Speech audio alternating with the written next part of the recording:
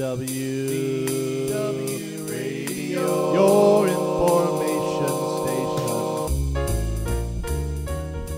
Hello, everybody, and welcome to the WDW Newscast. I am Lou Mangello from WDWRadio.com. I'm also the author of the Walt Disney World Trivia Books, host of WDW Radio, author of the audio guides to Walt Disney World, publisher of Celebrations Magazine, and I'm sure I'm forgetting something else, but today is Wednesday, April 20th, 2011, and this is the WDW Newscast. It is a live, interactive news broadcast where you can come by in the chat room and comment and discuss the news real time in the chat room. Join us every Wednesday night at 7:30 p.m. Eastern at WDWNewscast.com. Don't worry if you can't catch the show live, you can come by. Keep the conversation going either on our YouTube channel at youtube.com/WDW Radio or on the WDW Radio blog over at WDWRadio.com.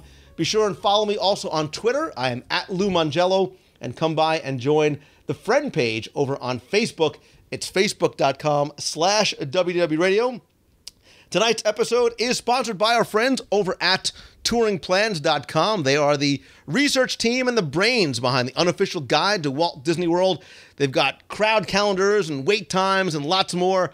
But now, and keeping in sort of the theme of what we're going to be talking about tonight, they've got something else special as well. Be sure and check out StarToursLive.com. There you can find out everything going on as far as the opening of Star Tours 2.0, including somebody reporting from Star Tours every day about wait times and soft openings. They've got a first tour to Alderaan event and so much more. And also, if you are an iPhone user, you can also check out the Star Tours 2 Live iPhone app, which I believe is already in the Android store. I think it's coming to the iPhone store pretty soon, but again, you can check them out over at StarTours2Live.com. So, obviously, tonight, because of what we're talking about, because of the Star Wars Geekly shirt, we are talking about Star Tours. The adventure continues. The countdown has officially begun as it opens on or about May 20th. Who knows, or maybe some soft openings coming ahead of time over in Walt Disney World. The excitement is really starting to build as Disney is starting to reveal more details about the attraction in some very interesting ways as well.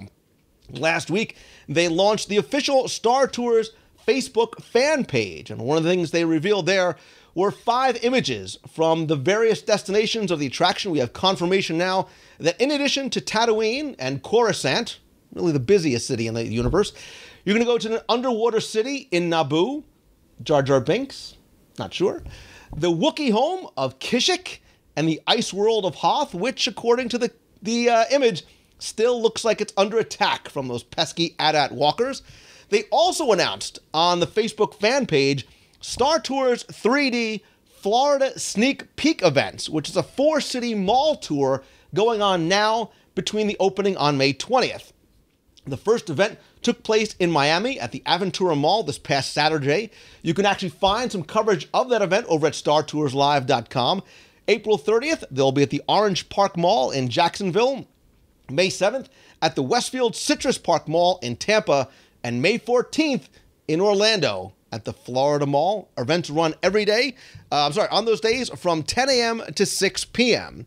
Now, at the mall over in Miami, they also displayed a QR code that you can scan with your iPhone or smartphone that also led people to the new Star Tours mobile website, which it gives you another look at the 5 destinations, including the Death Star, which is going to be hovering over the planet Geonosis. If you are a Star Wars fan, those names will definitely be very familiar to you.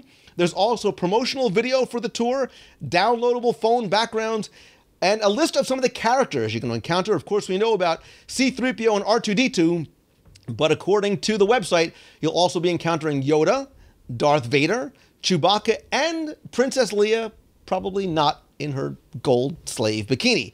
There's also a phone number, of course, that leads you over to Walt Disney World at 407-WDW-7212 if you want to book your vacation to come down for Star Wars weekends.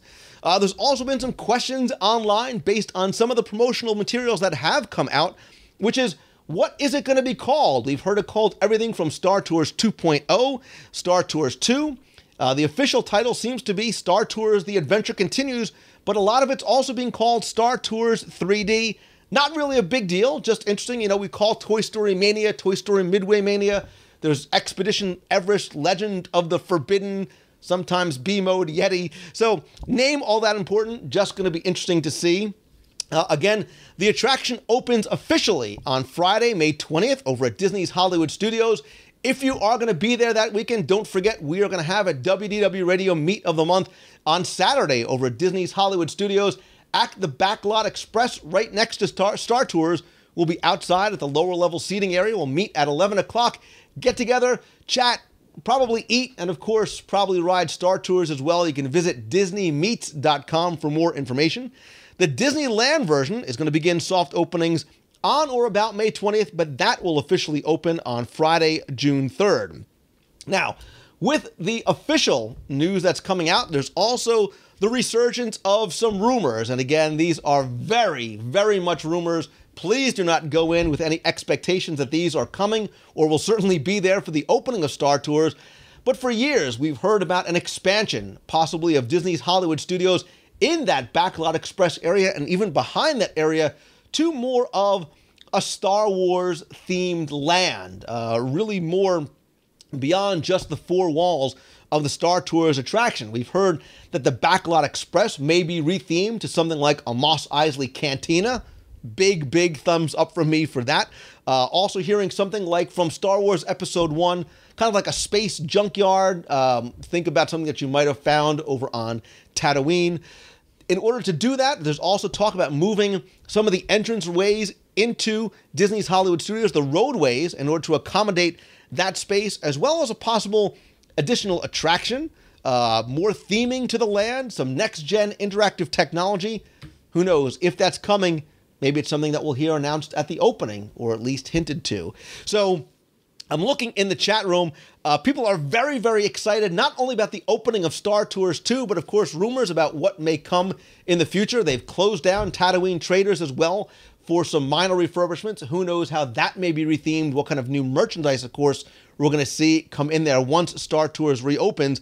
But I want to ask people in the chat room, and if you are watching on YouTube or on WDW Radio, how excited are you, if at all, for the opening and the coming of Star Tours 2.0? Is it something that in and of itself is going to let you plan a special trip down? Maybe another excuse to come by and check out Star Wars weekends this year. Very, very, very excited is the chat flying by saying how it is coming. My son is ecstatic. I'm ecstatic. It's huge for me. My cousins can't wait. Is this something that would make you come down, or when you heard about it, would make you come down and take a special trip down? Maybe for the first time, experience Star Wars weekends. If so, how do you think it might affect the Star Wars weekends crowds? You know, now you're going to have really another e-ticket attraction in Disney's Hollywood Studios. Toy Story Mania, of course, probably the most popular attraction there on Sunset. You still have Tower of Terror and Rock and Roller Coaster. Now on this side of the park, you really have, for a lot of people, the Gate Buster e-ticket attraction. What do you think, though, about the expansion of Disney's Hollywood Studios? Of course, we all love to see the parks grow, but what would you think about something like a Star Wars themed land? Sort of taking maybe some of the elements from Star Wars weekends, keeping them there on a permanent basis. I think we all like the idea of a Star Wars themed restaurant. Mos Eisley Cantina got a lot of people excited. Some great opportunities there for entertainment, for theming, for food. Talk about the immersive experience that they could easily build right into that area of Disney's Hollywood Studios, sort of crafting that area to be Tatooine, or to be sort of that spaceport that you can go and eat and drink before you get on your Starspeeder 1000. If so, what would you like to see? And this is what I want to kind of leave you with, is what would you like to see, first of all, for Star Wars 2.0, The Adventure Continues, and or for the expansion of Disney's Hollywood Studios to a more Star Wars themed land? Some people would really like that. They said Minnie Lore says they don't do Rock and Roller or Tower of Terror, so that makes Disney's Hollywood Studios a half-day park for us. If you have sort of a new land, a whole new area to explore, that might make it a full-day park for you. Mark Vitek says it succinctly, awesomeness at its best. I am very much in agreement with you.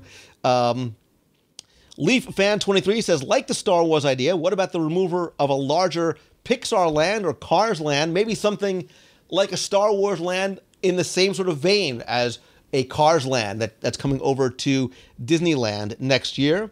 Kurt from Illinois, what about the Osborne family holiday light in Cloud City? I love it. I love it. So there is a lot that they can do. Navy Mouse said he's heard rumors about taking out Indiana Jones. Who knows? I mean, that's a huge soundstage. They can certainly do a lot with that area. I would love for you guys to play Imagineer for not just a day, be Imagineer for a year.